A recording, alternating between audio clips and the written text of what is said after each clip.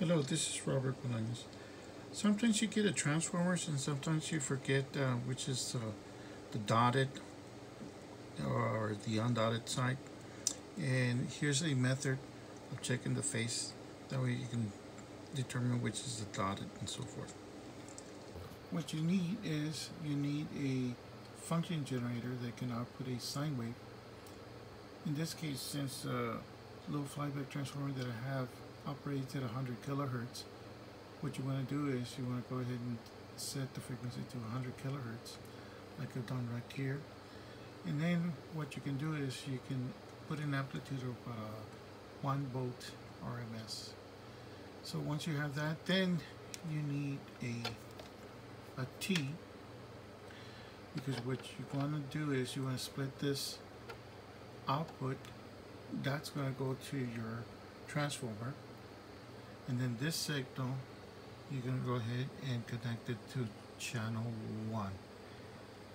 So turn off channel 2. It's channel 1. So this is the output of this generator. So this signal will be used and will be fed to this transformer.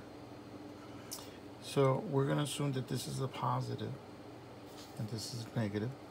So this would be the dotted one. Okay.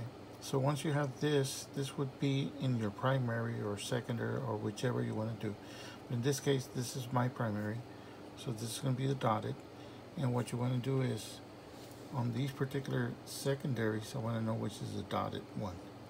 So if you have a dot, you want this to be the dot. And to confirm if it is the dot, we put a scope probe and we connect this to channel 2. So remember, this is channel 1, this is channel 2. So once we have it connected, we can go ahead and connect channel 2, and then you can tell is they're in phase with each other. So that means that this is the dotted, the positive, and the positive probe is the dotted. So what happens if we reverse that?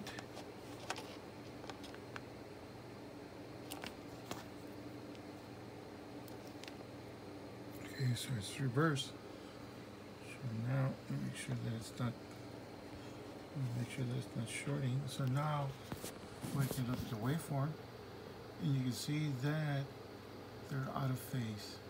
So that means that the dot is reversed. It's in the opposite way.